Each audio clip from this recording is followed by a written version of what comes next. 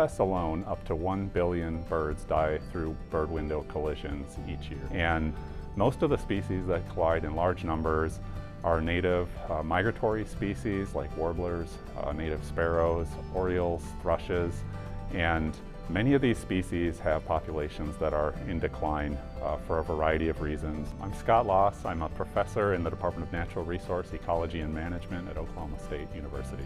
We published research showing that the markers reduce bird window collisions by approximately 70%, and that was one of the big reasons to go forward from that smaller scale study to propose these bigger treatments on some of the problematic buildings here.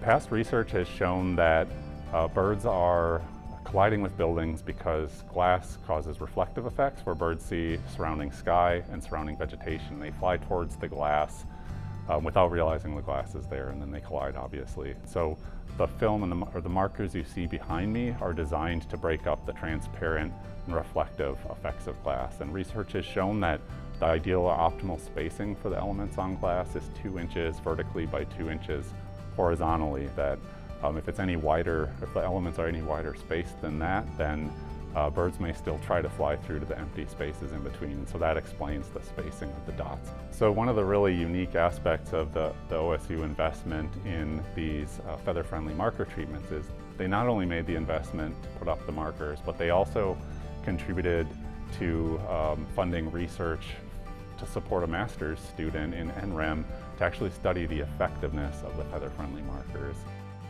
My name is Lawson. My degree is Natural Resource Ecology and Management, and my title is Graduate Research Assistant. Now that we've installed these films, I'm essentially doing the same type of study where I'm also walking around campus at different buildings every day and counting the number of collisions that occurred in the morning.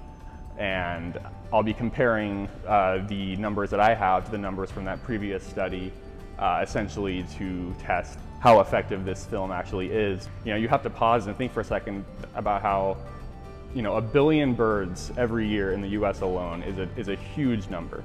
Obviously, these treatments with the feather-friendly markers here at Noble Research Center and the Gallagher-Iba are just a major part of that, showing that OSU is really serious about addressing this issue. I'm very optimistic here that at OSU that we're taking a serious lead in not only researching the issue of bird window collisions, but now making a major example for taking action to address the issue.